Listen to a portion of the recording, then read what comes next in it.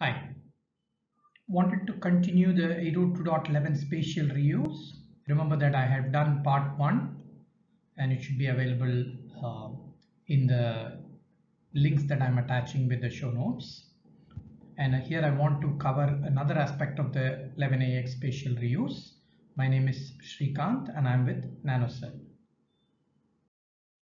So just a quick recap, spatial reuse implies in earlier generations, we followed the logic where as soon as we hit any Wi-Fi frame above a certain threshold, we just suspend our back off.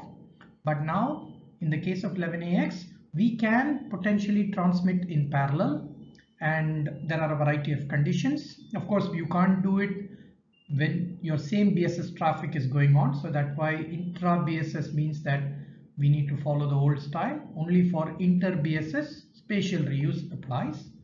And of course, we can do a lot of classification based on things like BSS color, spatial reuse groups, etc.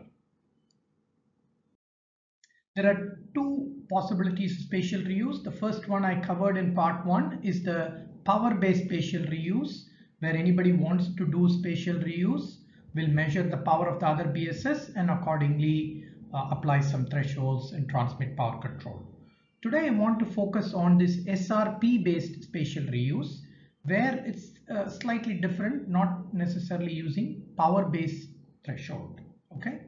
Remember that you can have both being operational at the same time and a lot of configuration possibilities to limit their usage.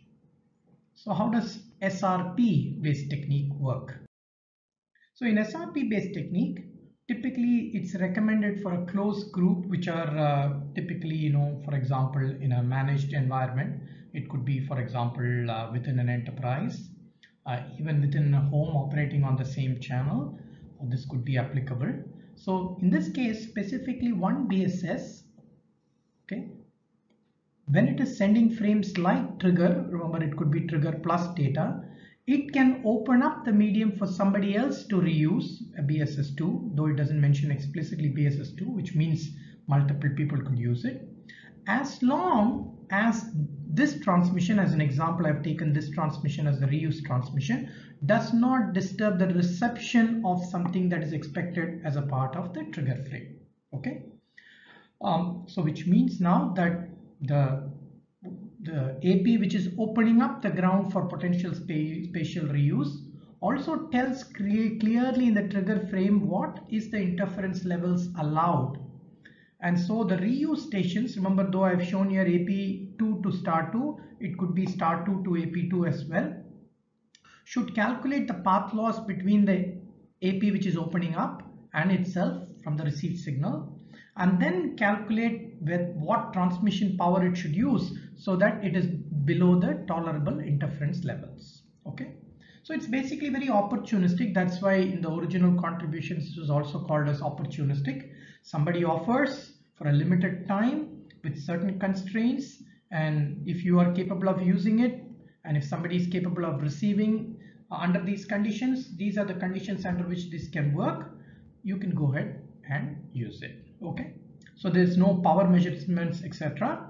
And of course any back off that you have started, etc., you can ignore the transmission, complete the back off. So let's see an example of how it works. So here, for example, BSS1 maybe sending a trigger frame, maybe trigger alone, trigger plus data. So that's the PPDU where it says yes, it's okay to do spatial reuse for my trigger whose duration information, etc., is available, as you know, in the trigger frame, and along with the interference levels that I don't want you to kind of exceed by when I'm going to see your signal. So another BSS, remember AP or star both can do it as long as the other guy can receive it. If they've been doing some back off to transmit, they complete their back off, and once they finish their back off, they also know how much time available, see how they are transmitting their data, finishing their act. So remember that in this case, unlike the power-based methods, we didn't do any power measurements on this. We just made sure that somebody else was not transmitting we just made sure that this was the response to this, etc. So those are some of the checks which have to be done, and any back off so that other people who might be contending do not, we don't collide with one another.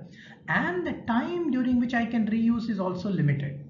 So time, power, everything is limited. So these are some of the facets of SRP based spatial reuse. So if you want to compare this with the previous technique, we can just note down a few points. Remember, spatial reuse broadly classified into a power based and an SRP based mechanism. Today we have seen SRP based mechanism. In my earlier videos, I have also shared some points on this. Both are applicable only to inter-BSS. Okay, so it doesn't work within BSS. Remember that in the power-based mechanism, the first frame does not control where you start, where you end, whereas here it is very limited to the duration which is being triggered. Both have power requirements. This had a power requirement which comes from the standard or power control. This had a power which is kind of announced.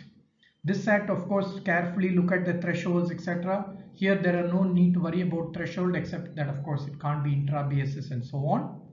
Navs can be ignored in both cases, so you continue your back off. And as I mentioned, there is no time limits mentioned here. It's within the triggered time that you'll have to stop. Okay, so I hope that gave you an idea of spatial reuse in general, as well as the two techniques and their differences. So for more information, please take a look at our websites at nanocellnetworks.com. I'll be back with more videos. Thank you.